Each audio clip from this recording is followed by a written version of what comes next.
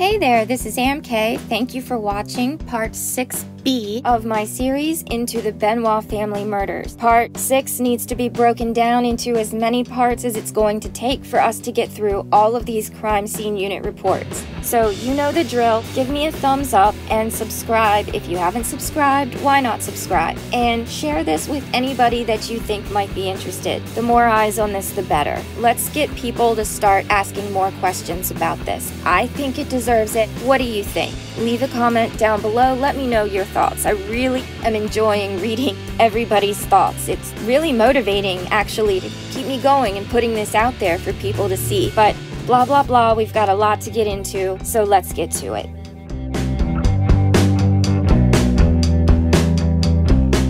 I also just would like to take a minute to say I will never put any of my research behind a paywall. I believe information should be free and easily available to everyone. However, if you are able to give and you would like to contribute to my little channel, I am adding a link to my Cash App in the description box below. Any little bit will be greatly appreciated and will go a long way. Please leave a contribution in the little box.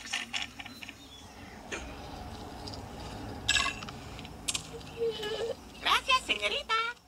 Alright, and in the last part, we looked at Lieutenant Trey Powell's crime scene unit report, and today we're going to look at the 3 investigators who worked with Lieutenant Powell collecting evidence. Investigator Rojas, Investigator Harris, and Investigator Russell. So here we go.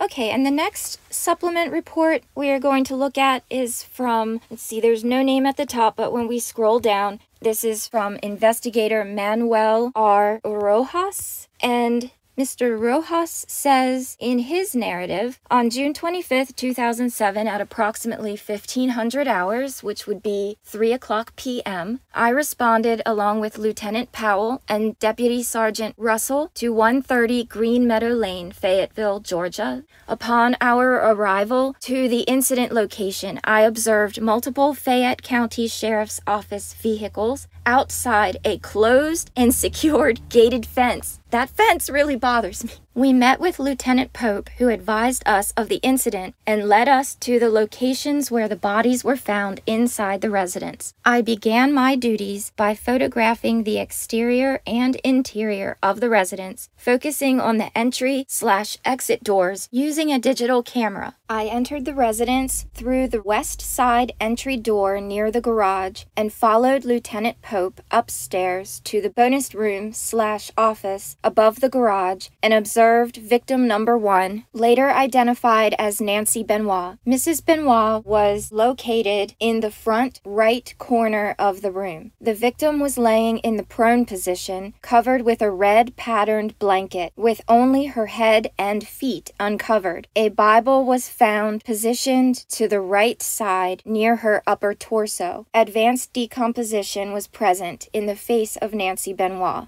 Continuing from the bonus room, we followed Lieutenant Pope to an upstairs bedroom located on the right side of the residence, where the second victim was located. The second victim was later identified as Daniel Benoit. I observed the child on the left side of his bed in a prone position, fully clothed with his head on the pillow. The victim was wearing a blue, long-sleeve shirt and blue-in-color pajama pants. The child victim was holding a small, red-in-color bear in his right hand. Also to the right side of the victim, a child's Bible and 2 Winnie the Pooh bears were found. The child's body appeared to be in a sleeping position. We continued to a basement gym on the left side of the residence where the body of the third deceased person was located. The deceased person was later identified as Chris Benoit. I observed Chris Benoit in a sitting position, facing in a southern direction. His left leg was extended to his front, and his right leg was bent at the knee, with his right foot under his left thigh and knee. Both arms were in a downward position, slightly bent at the elbows. He was sitting in front of Magnum Fitness weight system. Chris Benoit was being held in the sitting position by a black rope around his neck. The rope passed through a set of pulleys and then attached to 150 pounds of the fitness system weights, supplemented by two 40-pound dumbbell weights on top of the system weights. The weight was in a lifted position and kept in that position by the weight of Chris Benoit's body. It appeared that a strip or piece of a white towel was placed around the neck prior to placing the black rope around the neck. The black rope was attached to itself by a metal carabiner at the area around the neck. You know, that's one hell of an elaborate suicide contraption for somebody that they claim had brain damage so badly that he didn't know what the hell he was doing. Just saying. I began my duties by photographing the exterior and interior of the residence, focusing on the entry/exit doors. I found that only 4 entry/exit doors to the residence to be unsecured. On the left side or west side of the residence, I found the side entry/exit door to the residence unsecured, the garage entry/exit door to be unsecured, and of the 2 roll-up garage doors, I found the left roll-up door to be partially opened. At the rear of the residence, on the right side of the deck, I found the entry/exit door entering into the kitchen to be unsecured. Maybe somebody snuck in that door and did all the dishes?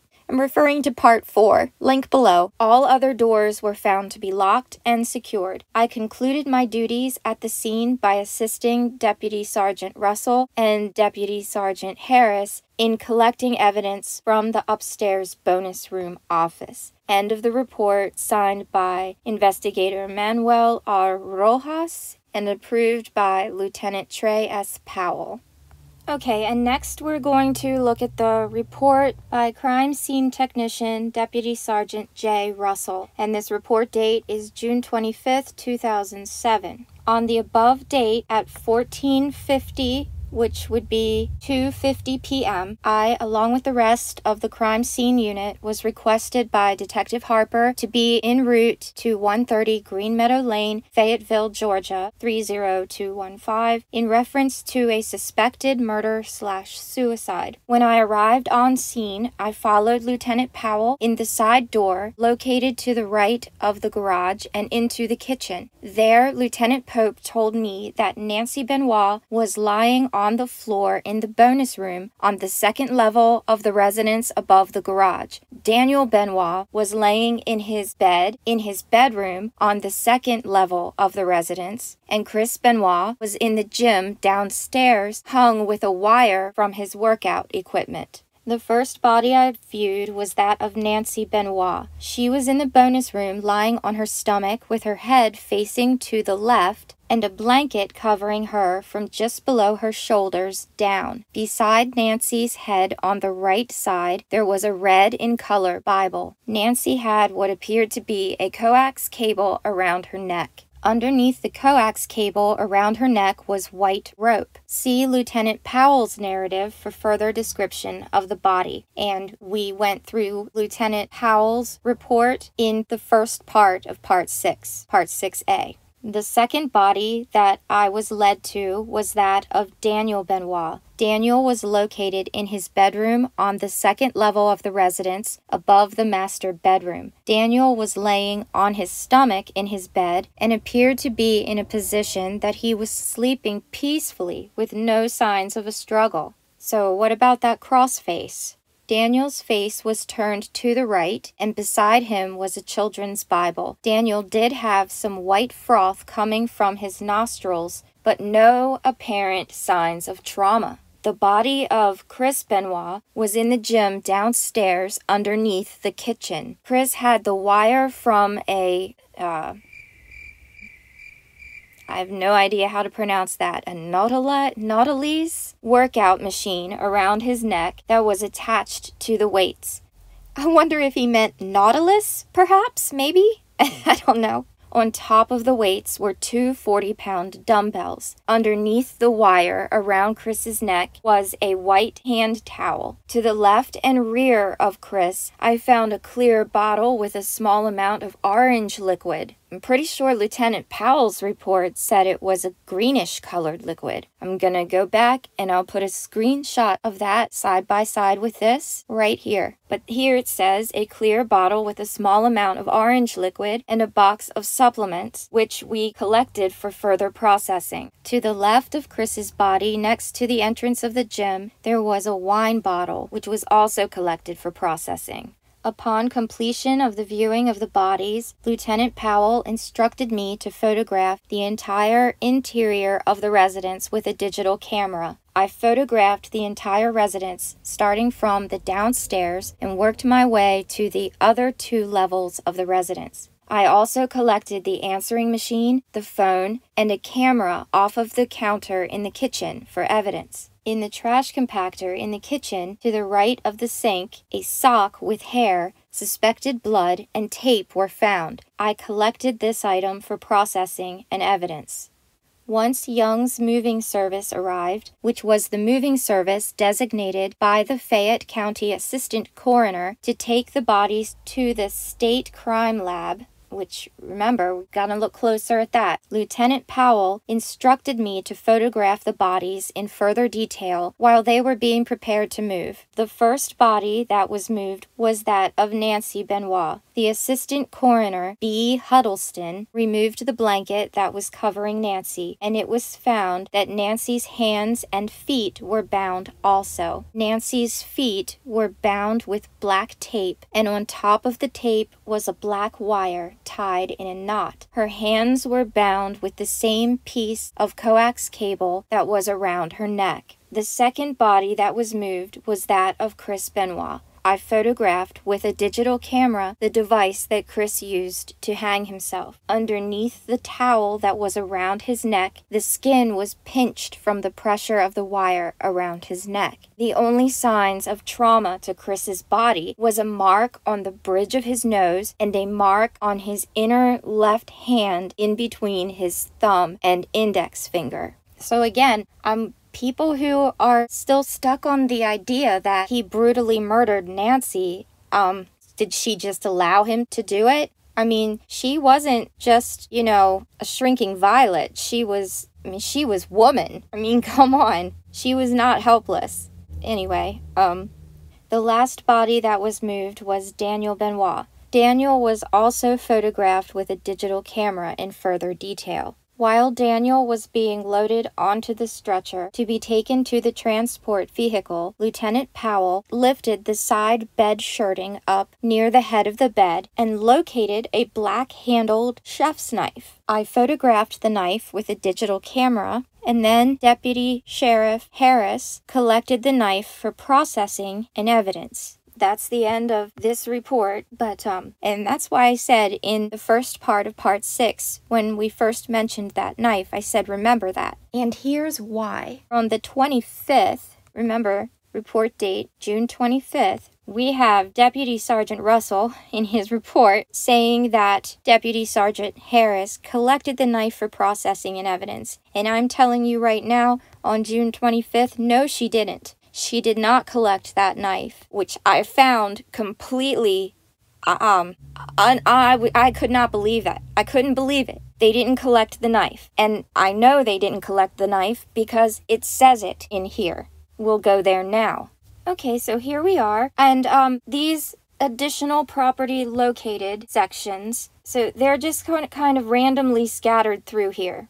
Here we have on Thursday, June 28th. The family of Nancy Benoit, Paul and Maureen Toffoloni, asked if someone could meet with them at 130 Green Meadow Lane, which is the home, the Benoit residence. Investigator Mary Harris responded and learned that the family located several items of concern inside a suitcase belonging to Chris Benoit. The suitcase was located inside the mudroom. And this is the suitcase, which I'm going to have to go back and check when it was. One of the investigators in the report walked right past these suitcases inside the door in the mudroom and noted that they, quote, seemed to be empty. Well, how thorough and how complete of an investigation went on here? If they just walk past things and say, well, it seemed like it wasn't anything of concern, and then days later, after you're like clearing the crime scene, it's like, okay, we've got everything we need, and you allow the family to enter and basically live in the home, and you have the family calling you, telling you to come back, and what did they find in the suitcase in the mudroom? Conveniently, Investigator Harris finds items which included a black workout-style glove that contained 3 orange-capped syringes, 5 wrapped syringes, 1 Jones pharmacy bag, and 1 Good Neighbor pharmacy bag. Now, how do we know? I mean no disrespect to Nancy's family. I'm not suggesting that they planted this evidence. But what I'm saying is there's a big problem with the chain of custody here as far as knowing that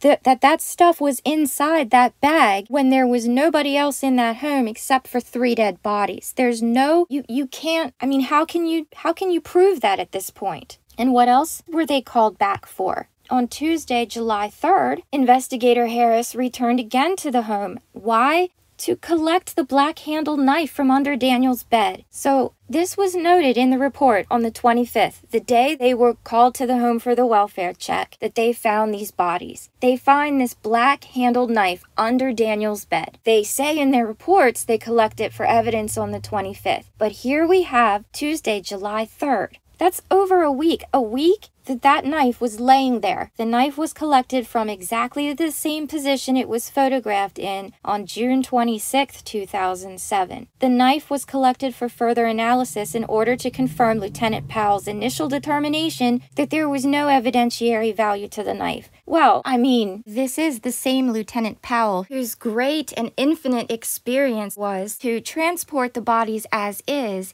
and whoops, sort of lost some evidence between the crime scene and the crime lab. So that's what we're dealing with here. Come on now. Would this be acceptable in any courtroom? Would this jive? I'm not so sure it would. And moving on. On Monday, July 9th, I responded to 130 Green Meadow Lane to meet with Paul Toffaloni about items located in a bedroom of the home. Paul Toffaloni stated, while going through the residence, they located several items hidden in a box in one of the upstairs bedrooms. I collected the items from Paul Toffaloni, which included 3 medication bottles in the name of Chris Benoit and 1 capped needle. The first prescription bottle was labeled hydrocodone 10/650 milligrams Lorcet, prescribed by Dr. Phil Aston and filled on June 8, 2007. The bottle originally contained 120 tablets and was empty when it was located. The second prescription bottle was labeled carisoprodol 350 milligrams Soma, prescribed by Dr. Aston and filled on May 24, 2007. The bottle originally contained 100 tablets and was empty when it was located. The third prescription bottle was labeled Propecia 1 milligram, prescribed by Dr. Aston and filled on June 8, 2007. The bottle originally contained 30 tablets and contained 16 tablets when it was located. But what else do we have? Then on July 11th, so they're still coming back. Weeks later, weeks after they allow Nancy's family to live in the home, the family is still calling police to come back to the home to collect evidence. So on Wednesday, July 11th, investigator Mary Harris met with the Toffaloni family and collected a prescription bottle labeled hydrocodone 10/650 milligrams Lorcet, a prescription bottle labeled Propecia 1 milligram, which is for hair loss, prescription bottle labeled sertraline 25 milligrams Zoloft, 1 black cassette tape, and 1 black 8mm videotape. The cassette tape contained voicemail recordings of a law enforcement officer leaving Chris Benoit a message concerning a mail-order pharmacy he was familiar with. The message was consistent with a phone call received during the investigation advising Chris Benoit's name surfaced as a customer of a mail-order pharmacy business that was selling steroid products. And the videotape contained footage of a busted pipe and water leak filmed by Chris Benoit, showing a contractor pointing out possible causes and remedies. So, okay.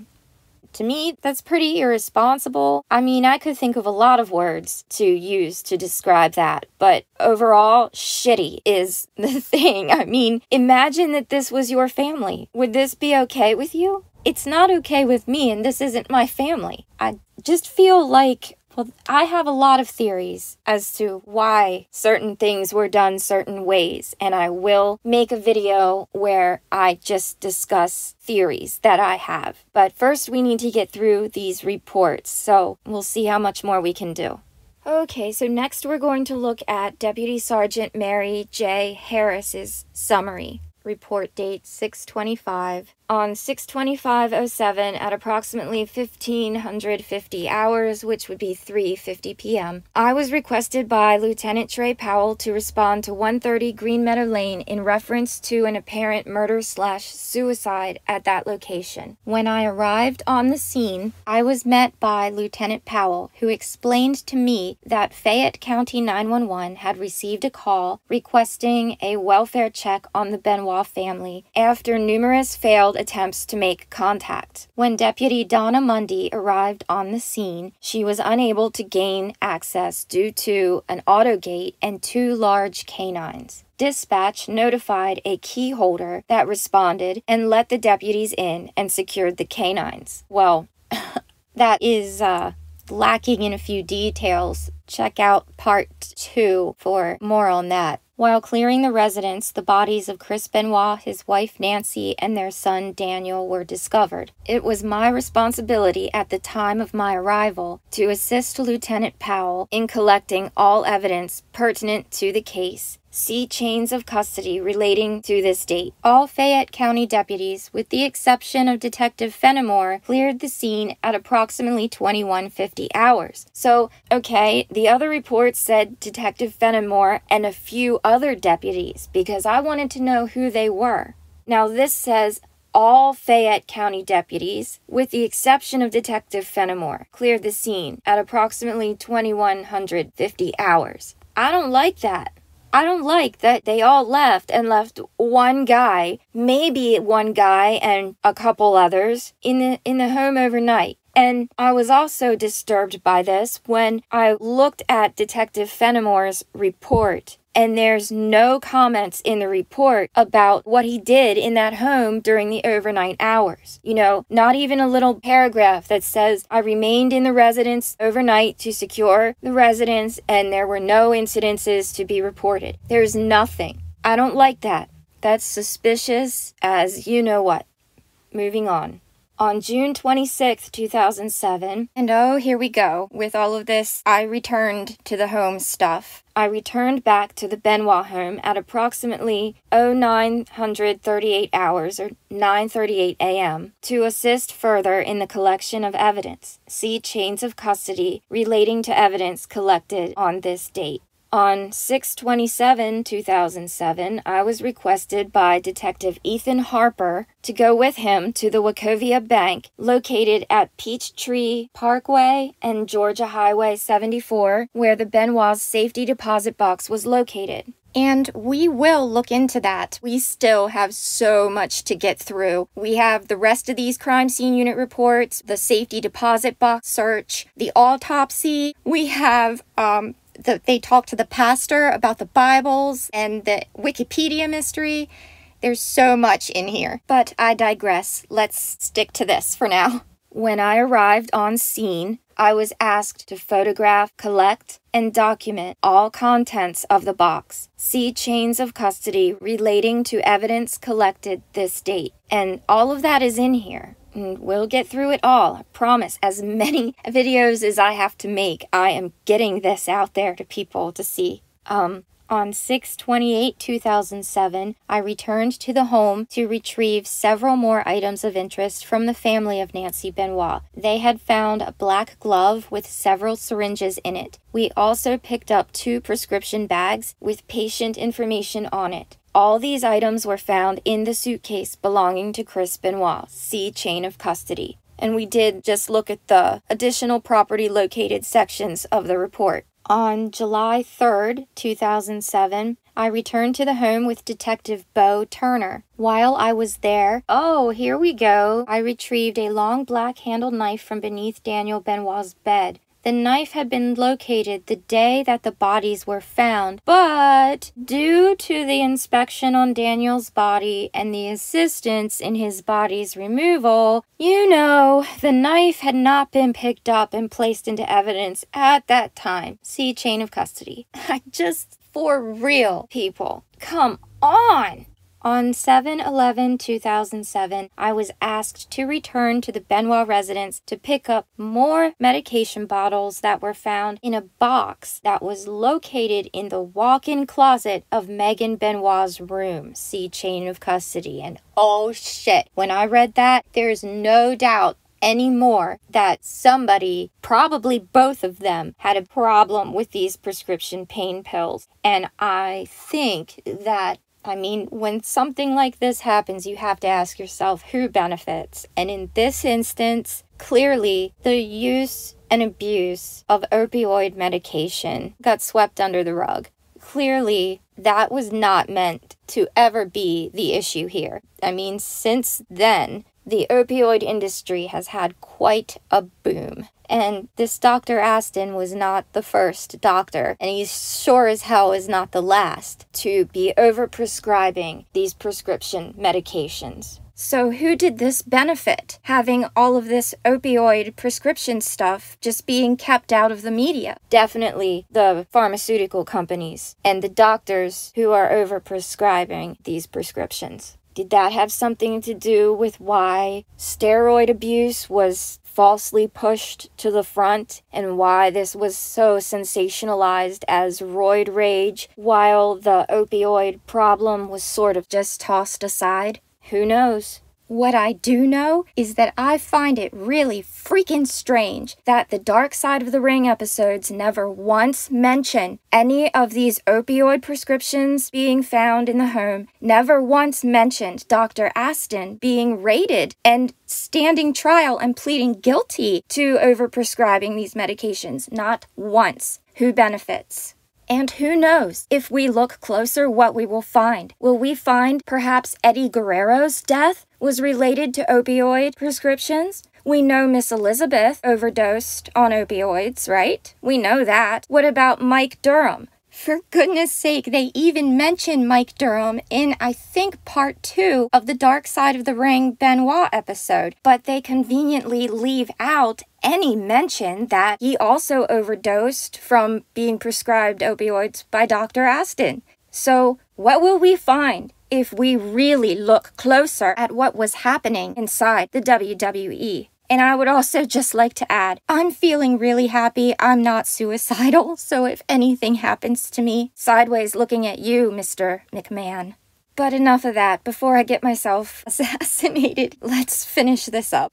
On 8/17/2007, a small black roll of tape was found inside the trash container that was collected the day of the reported incident. The tape was placed into evidence. See chains of custody. And then that's signed Mary Harris, approving officer Trey Powell, and we already went through Deputy Sergeant Russell. Because as you can see, now we're right back to Holly Schrepfer and Pam Clark's statements, and we already went through those in part 3, link below. So we have a few more to go through. Those 3 that we did today were the 3 who collected evidence with Lieutenant Trey Powell, who was the first report that we looked through in the first part to part 6. And then coming up in the next part, we will look at some of the other detectives. Detective Lee, Detective Howard, Detective Hergesel, Detective Turner, Detective Fenimore, and Detective Shelton. And we're gonna keep going till we get through them. But that's it for now, because I want to start editing this and get this out there to you. And like I said in the intro, I am going to leave in the description box below a link to my Cash App tag. I think that's how you say it. I don't know. If anyone would like to make a donation or a contribution to my channel, any little bit would go a long way and be greatly appreciated. that's it for now. Thank you for watching. You know the drill. Give me a thumbs up, share this with anyone you think might be interested in it, and subscribe. Why not? But that's all that I have for you today. This has been Ann K. Thank you for watching and hope you have a great day. Bye!